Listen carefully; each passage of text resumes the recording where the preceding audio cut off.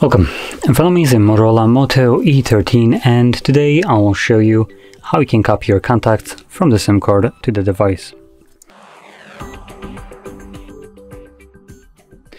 Now to get started, let's open up our standalone contacts application.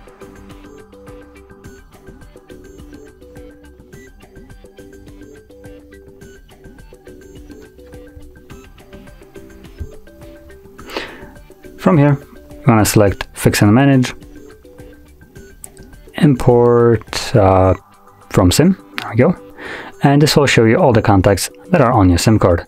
By default, they should all be selected, but if some of these contacts already exist on your device, they will be deselected and grayed out so you don't import them twice.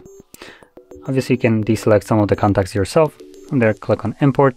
If you are logged into a Google account or any kind of other account, it should give you that as an option to import it into that account instead of the device, but because I am not logged into anything, it automatically imports these contacts to the device. So you can see it right here, icon of a phone, and these are the contacts that I have imported. Now, if you have imported them to your Google account as an example, you can tap right here on the drop down menu and then select the Google account from the list, which will be visible somewhere like right over here. Once you tap on it, obviously it will show you all the contacts that are assigned to that Google account. Now, this being said, if you found this very helpful, don't forget to hit like, subscribe, and thanks for watching.